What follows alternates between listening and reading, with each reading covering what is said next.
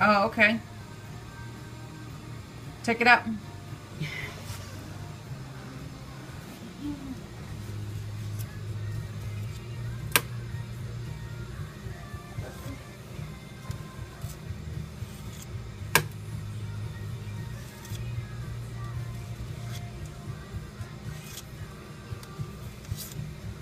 And then there's some that you can crush.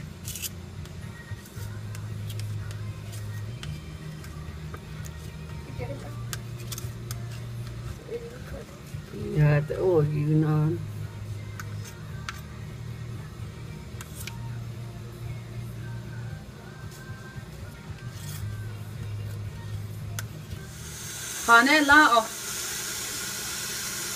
I'm just guessing.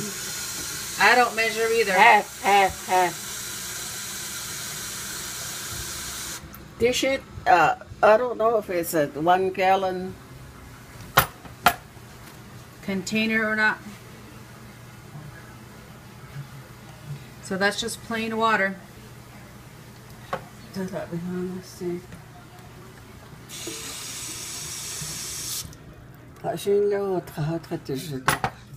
Okay. It's got fire.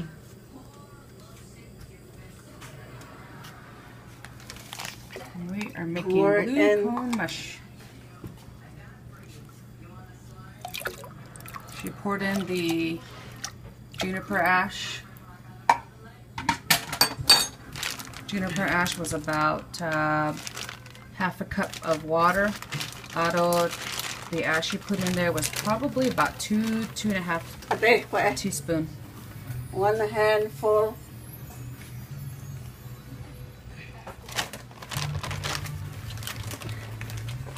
That's my auntie mom. Almost 2 handfuls. So what did you say? You start it with cold water?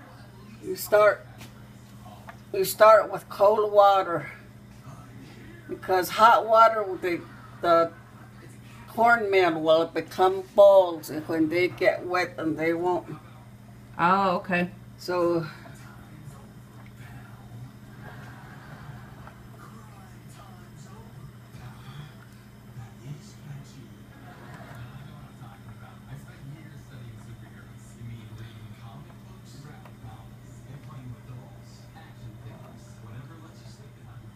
when it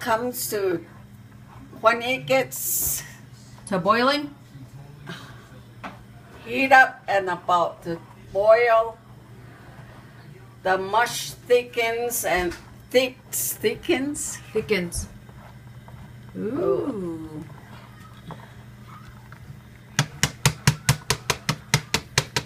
A boil of them.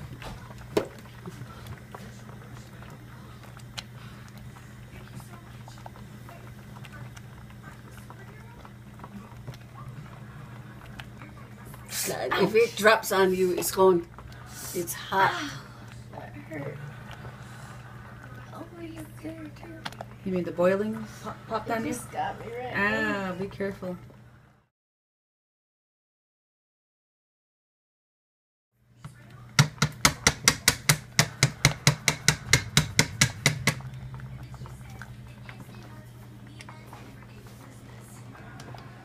How did you learn how to make this? Oh, I have to guess. Nobody taught me how to do it. I look at my mom make it, my mother's, and